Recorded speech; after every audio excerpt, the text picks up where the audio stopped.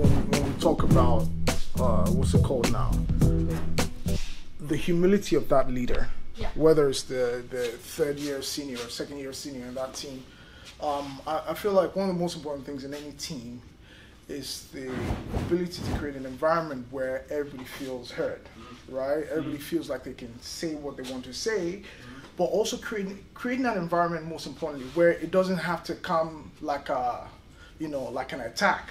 Yes. So, for example, I should be able to have interns, because you're saying it now from perspective of an intern. I'm saying it from perspective of, for example, a second year senior, most of the flaws, right? Where I'm creating an environment where my intern can tell me what they feel.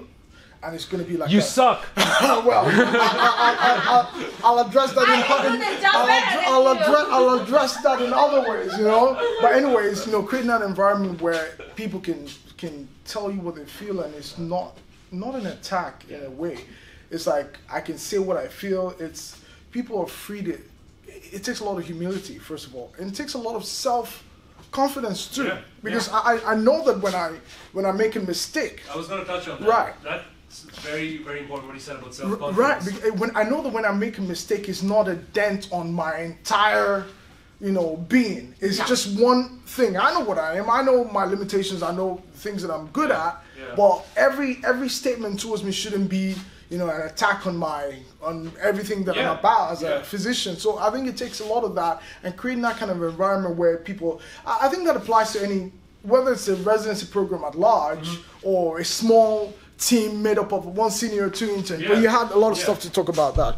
Yeah, no, I was just gonna say pretty much the same thing what you said about a lot of the conflicts, like from what I've noticed in the last 6 months over here, a lot of it doesn't arise because people are shitty in general. A lot of it arises from insecurity. That's true. Yeah. So as a senior, there will be times every day when you don't know what the best thing is. You'll find yourself lacking. Tell me about that. There you go.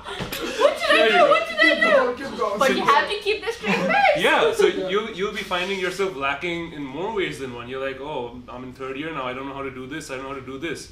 And oftentimes it's more of a defense mechanism than a personality flaw, I feel. You kind of hide that insecurity by being an asshole, pretty much. Yeah. So again, you want to create this environment where people are not able to come and tell you that you are wrong. Yeah, it because should be. you fear that moment. Yeah, you have to be like, no. What I'm saying is right, and on the side, up to date, quick disclosure. Always. Right. And that's why I feel bad for right now the seniors, because they feel like all those little birdlings they have who are all around him are flying away, and they're going in all these crazy directions. No, we have grown our wings. Big bird from Sesame Street, man. but that also speaks to leadership in a way, because I feel like there's like I said, I have spectrums for everything. I don't think anything is black and white. My spectrum for leadership goes. There's a spectrum between leaders, real leaders, and noisemakers. I'm not saying somebody will be entirely a noisemaker or somebody will be entirely a noble leader. You fall somewhere in between, right? You're more of a noisemaker than a leader, for example. You're more of a true leader. But again, leadership is about making a little bit of noise, right? It's finding that balance. Versus submarines. That's what I'm saying. Well. So I think because of that, you have to be able to evaluate. Again, physicians find themselves in leadership positions every time. Yeah. Right?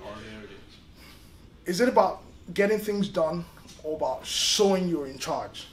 Yeah. That's another thing. And again, going back to what you said, a lot of the noise comes from insecurity. And it takes you sort of drown everything out. Right. So everybody doesn't see those shortcomings and stuff. Right. So it's a lot of self-reflection, saying this is what I am. It's not going to change in a day. Yes. The people that respect you for some things you don't even know that you have. Yeah. The people that don't, maybe it's because there's some shortcomings. You're not going to be able to change that perception. It's about taking ownership of that and figuring out how I can get better, how I can, those few things that I have that is going good for me, how I can amplify it, and those things that are not going as good, how I can do better. Is that, well, that's always been most of what we talked about. All of these talks that we're having is a mixture of, you know, personalities and how it impacts how we take care of patients, how it also reflects us as leaders in, you know, no matter how small the unit. The intern is the leader of the students, for example. The medical students are under them. The senior resident is just, you know, different sizes of patient, different sizes of fonts. Right, exactly. Font spectrum now. Exactly, right. So you find yourself in those positions a lot of times, and you're just trying to navigate that. Because we have to be honest, one of the reasons why this discussion that we're having most likely will go on forever is because this is what we do every day. Everybody comes to work as a physician looking for self-validation. And that's a normal human. You know, you can't escape that. You want to find your work fulfilling. Exactly. Exactly. You want to feel like what you're doing is important. You're doing the right thing. You're getting better. But at the same time, you're navigating between self-validation, which takes a lot of sometimes noise making, right? Sometimes confidence, your ego comes into play. But at the same time, also having enough humility to be able to recognize, you know, where you may not be doing as well and trying to fix it. Oh, that's the big thing. Self-awareness. Oh my God. One more thing I wanted to touch upon, like we've talked about the whole self-awareness and personality. Lakshmi. Intubate Lakshmi? No, I didn't say I didn't hear that. The horror. You people dislike you. Oh my God. I don't know, guys. I don't know. So, like, we talked a lot about being good leaders, but what's equally important, and I think it's more relevant for us right now as interns, is how to be a good follower, how to take good leadership as well. So, again, when you come across, say, a strong leadership figure, it's much easier to fall in line and kind of go with them. But when that happens, it's also kind of restrictive on your personal growth. When you have someone giving you orders and you know they're right, you tend to blindly follow them. It's easier. So it's important to keep questioning it. Easier. That's why even if you have a great leader, just keep questioning them. Even if it's in your head, even if it's to them, you have to keep questioning it to allow your own growth. And I feel like the leader should also create an environment where your questions are taken as, you know, positive things.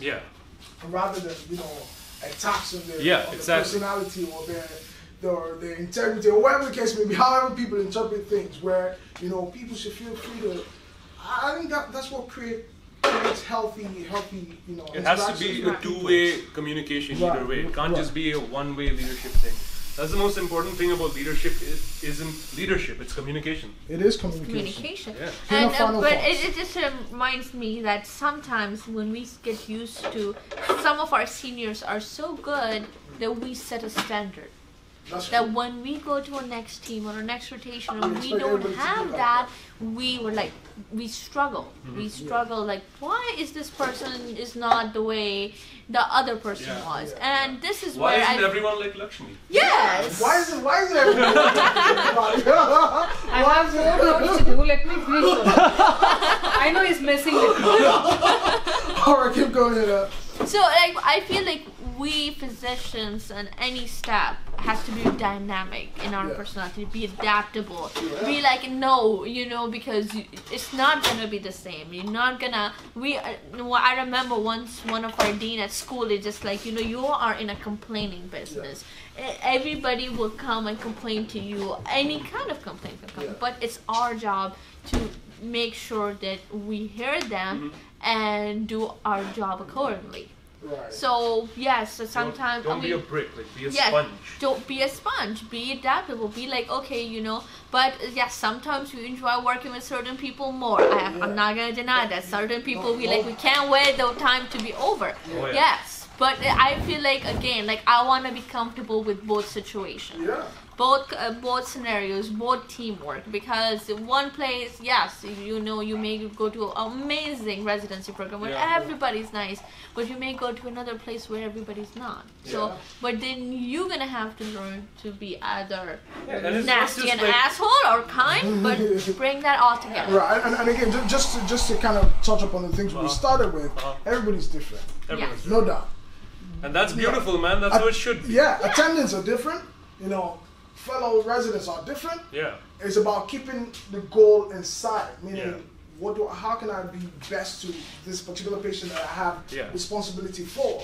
Whether I'm working with this attendant today or whether I'm working with another attendant tomorrow, how can I be of use to... Patient care is king. King, no doubt. Be humble, be receptive, sweet, but also be assertive. No doubt. Both. And that's the thing, it's not going to be one fixed personality for you. Yeah. You have to be fluid with your personality. You have to assume different roles every day. And that flexibility is something which I need to incorporate in my life now. It's a lot easier to just be one type of guy. Always be like happy-go-lucky, always be down and depressed. Yes. But it's about, shape-shifting to some extent. And knowing the right times to make those changes. Yeah. Especially when you have a goal in sight. Yeah. Sometimes you won't be the nice guy. Yeah. A lot of times you won't be the nice guy because you want things done. Yeah. But a lot of times you might have to be the nice guy even though you're not the nice guy. That's why a sociopath would thrive in this environment, I feel. Like just assume personalities like that. Let's start pushing it. But anyways, I think we'll continue more on this topic on the next episode. There's so much more. I feel like this is really what we do every day. Yeah. Trying to be the best versions of physicians we can be, and yourself. Exactly, regardless of our personalities, our backgrounds, level of knowledge or whatever the case may be. At the end of the day, it's about the patients. We'll see you guys next time. Bye. See you. All right. Bye. Say bye. Bye, guys. Welcome, ladies and gentlemen. Welcome back. It's the Residency Cove episode 5 now, I think. 5? Yeah. All right. 5. Yeah. When Fatai told us what we were going to be talking about, both Hina and I were like,